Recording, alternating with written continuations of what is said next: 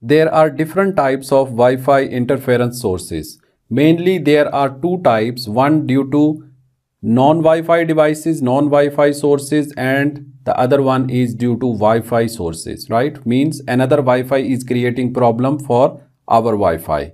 And non-Wi-Fi sources means that other devices like microwaves, cameras, cordless phones, they are creating problem with our Wi-Fi router or with our Wi-Fi network.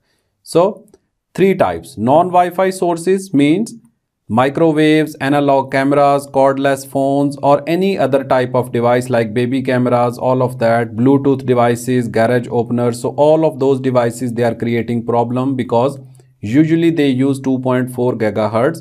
So it competes with our Wi-Fi. If let's say our Wi-Fi is working on channel number 1 of 2.4, then they are also working sometime on first channel of 2.4. There will be a problem when you will run your microwave. So this is a common cause, but usually we don't pay attention and we ignore this one. So you need to check your spectrum, that for example you can turn on and then you can see that which Wi-Fi's are giving you signals. You can run spectrum analyzer or any other source or any other software.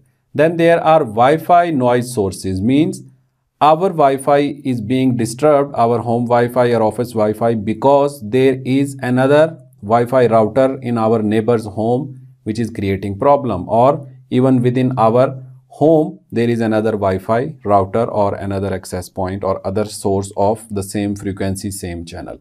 So if it is due to same channel, it is called as co-channel, when two access points within a network are on the same channel. Let's say I am running my Wi-Fi or my access point on channel number 3 of 2.4 gigahertz, and my neighbor is also running the same channel, same frequency band. So of course it will collide, it will create problem for me. This is called co-channel.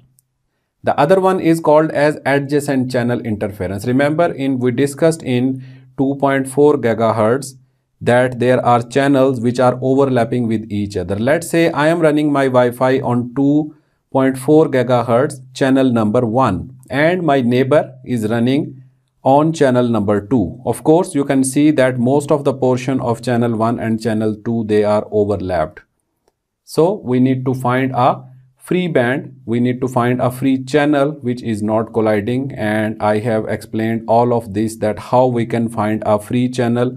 We also went through this Wi-Fi analyzers.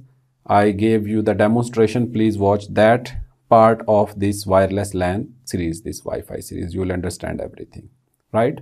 So different type of interference sources, and we have to make sure that our Wi-Fi is not affected by any of these so that we get good signal and we get good speed as well.